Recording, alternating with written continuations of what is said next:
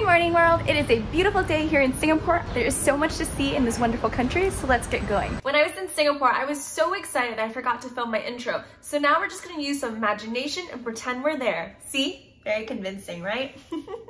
Well, if you watched my previous video here, then you must already know that the food in Singapore is incredible.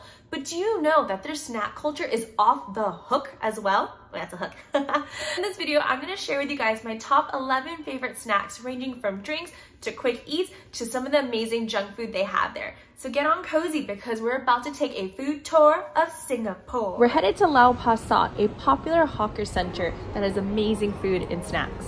First up is the sweet treat Jiang Kueh, which is essentially a sweet pancake that makes a wonderful snack.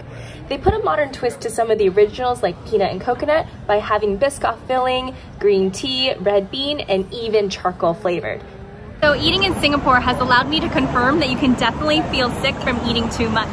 Just as I was about to leave to go to the next hawker station, oh my god, I can't even talk, I'm getting like food coma. I decided to stop for these Singaporean pancakes. Apparently they're very traditional, and so they have like a very thick spongy kind of mochi outside, and then I chose green tea as my outside and red bean filling as the inside. Oh, does Kitty want some?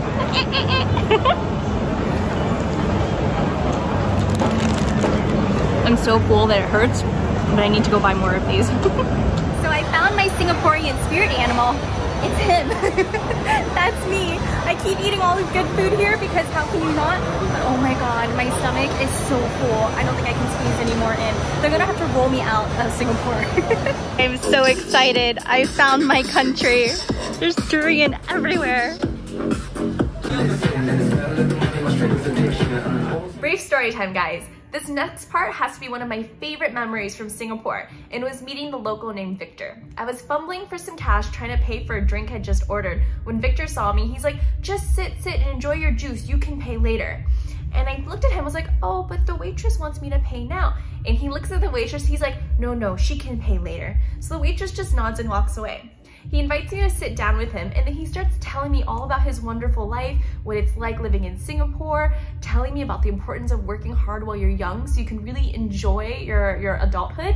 And most importantly, he said life is meant to be enjoyed, especially to enjoy durian with people. Which is just the cutest, sweetest thing. So I sat with him, soaking in all his wisdom, and he insisted that I eat the durian he had bought. So it was really fun trying that wonderful food and just being with him and learning from him. So let's go to that now. There's durian here, and I made a new friend. You eat. You want me to eat it? Yeah, I eat. I open for you to eat. Oh, thank you. I'll take the small one. Oh, take the whole piece. I'll take this half for now. Look how kind he is. Thank you, Victor. Let's see how this is.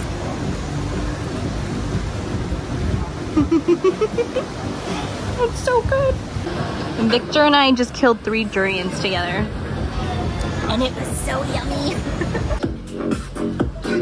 Durian got its name from the Malay word duri, which means thorn. And there are a ton of varieties, but the most popular ones are D24 and Musang King. This is the one that I was told to try in Malaysia.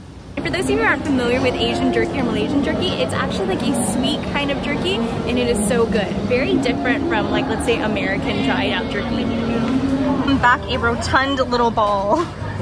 Look at all of this! I bought some. You can tell everybody is getting ready for the new year in Asia. Look at this. This is amazing. Maybe I should have gone here for my jerky. Wow. Oh my gosh, just keep going. Holy moly. Sorry if it's a little bit loud. I decided to go into an alley in Chinatown because I couldn't resist. I saw Malaysian jerky and I bought it. It's fresh, piping fresh and warm, so we gotta eat it now. Okay, so this one's applewood smoked. It's got a nice sweetness to it, but also an amazing smokiness that balances out. It's pretty good. I'm waiting to find something in Singapore that I don't like yet.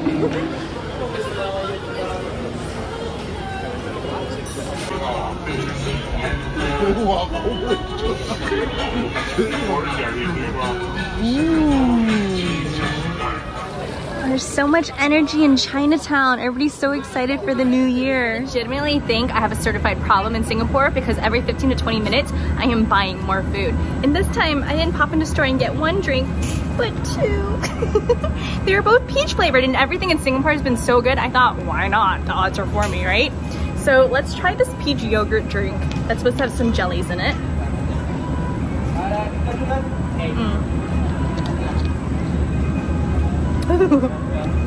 It's this like weird milky artificial flavor. And then I also got peach Coca-Cola, which sounds promising, but after that I'm not so sure. Okay. Oh, that's weird. So it has like this very muted kind of Pepsi flavor instead of Coca-Cola. And then it hits you with this really artificial, like kind of peachy flavor that leaves like a film on your tongue. And oof, okay, I guess that we can find a few things that are not so great in Singapore, at least not for me.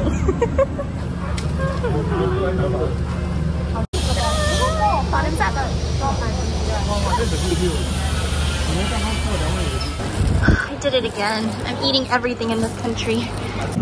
Bought more food. It's only been like 10 minutes since I bought the drinks. So it's supposed to be like a Pandan chiffon cake. And Pandan's a very common kind of sweetish flavor in the Southeast Asian culture. It's so light and fluffy. I'm gonna come back like 20 kilos heavier. Look how pretty it is. It's almost 6 o'clock. I completely forgot about night markets. Let the fun begin. Or tummy ache. And when you're in Singapore, don't forget to cool down with some boba. I especially loved the passion fruit drink here. Yeah. I heard that this is a really, really yummy, kind of like their Singaporean junk food. So we're gonna try it. It's essentially fish skin that is flavored with like an egg seasoning. I don't know, but let's try it. Ooh, that is a big piece. Okay, we're going in for behemoth. The very light area, not fishy at all. I like these. These are winners. I actually wish I disliked it because they're expensive. So like and subscribe so I can buy more. So no visit to Singapore would be complete without trying their kaya toast, which is supposed to be really good from here, Ya Kun kaya toast. And essentially it's their quintessential breakfast. And it comes with toast, a kaya jam, which is like a pandan sugar jam, and usually a pat of butter. I decided I didn't want it with butter this time because when I've had it in the past, I think it was just like a little bit too decadent and you couldn't really taste the kaya jam. So let's dig in.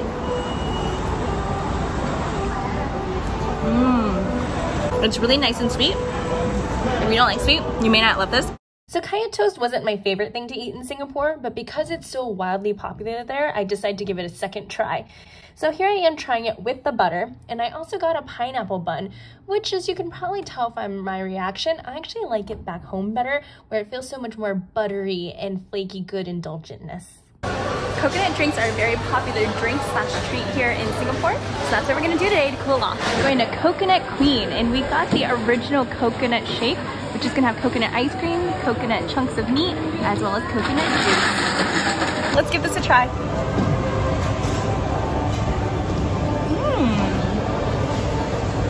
Ooh, it's very coconutty. And I asked for it to be only 25%, so I like that you can really taste the coconut meat and it's not like overly sweet. It's Winnie. So when Val came back from her Singapore trip, she started to look a little bit pudgy like me. So she really needs help by getting some money for a gym membership. So if you liked her video and want to see even more of her stuff, then please like and subscribe her videos below. It helps her grow so much bigger and hopefully grow the channel, not grow her belly, because she doesn't need more help with that. Okay, thanks. Bye.